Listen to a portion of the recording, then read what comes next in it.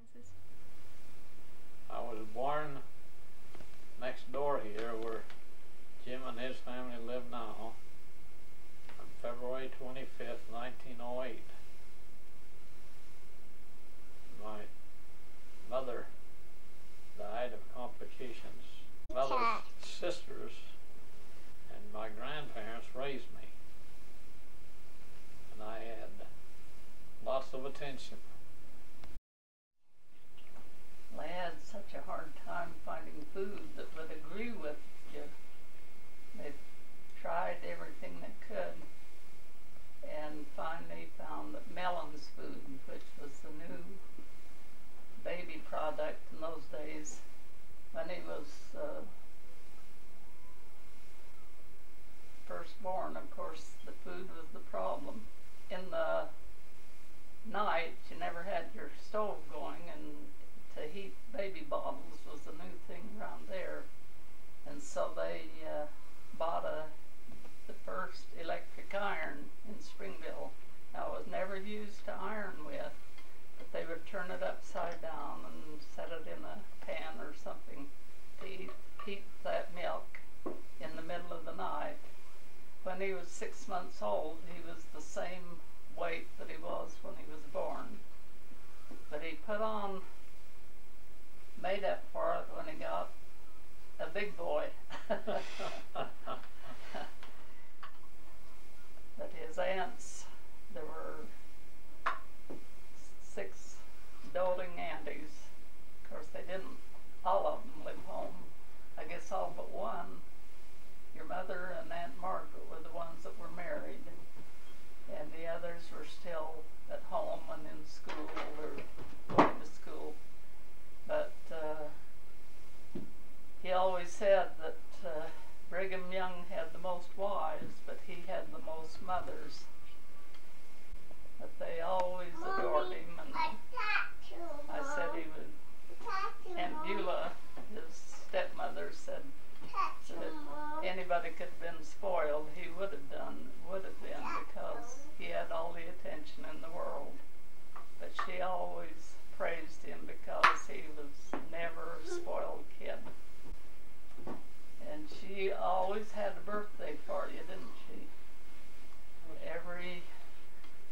This was Harold's father's second wife, and she was a very dear, sweet person. She always treated him just like he was one of her own, although he never did live with her. But she always had a birthday for him and invited the Johnson family to come and enjoy this birthday with him. And she was, right up till the end of her life, treated Harold just as if he were one of her own. She'd come to him for counsel, or just the same as she would of her own son. So she and Harold's dad were married about 4 years after his mother's death. My stepmother, Aunt Beulah, always kept a picture of my mother in the home until Dad died. And in her living room, it was kept right in the living room. She did everything she could to keep that memory alive. The only time in my life that I ever stayed with them in their home was when I had my appendix out in Salt Lake.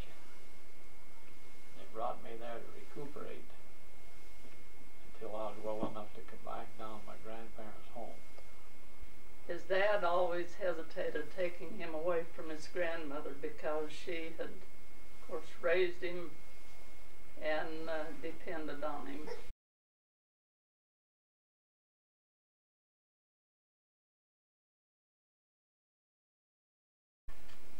That had been given to his mother and father when they were married, and took care of them.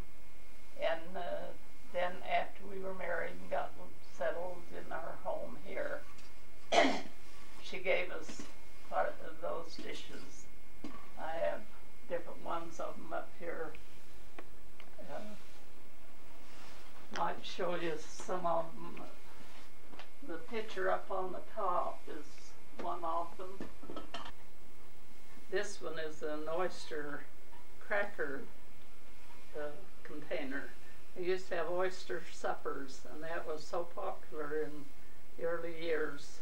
Couples that would get together and have an oyster supper, and somebody would bring a cake, and that was their party. Of course, they'd play cards and different games. But these two pieces were made in Prussia and are, at this time, are very valuable. Different things that she gave and saved for us, but of all gracious, lovely stepmothers, she was surely one of them. Understanding my father's side as he passed away, and it was obvious what was happening, she turned to me and she said,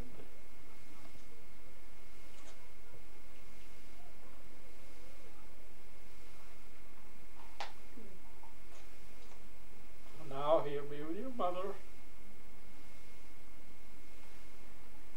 She was a most generous, beautiful person.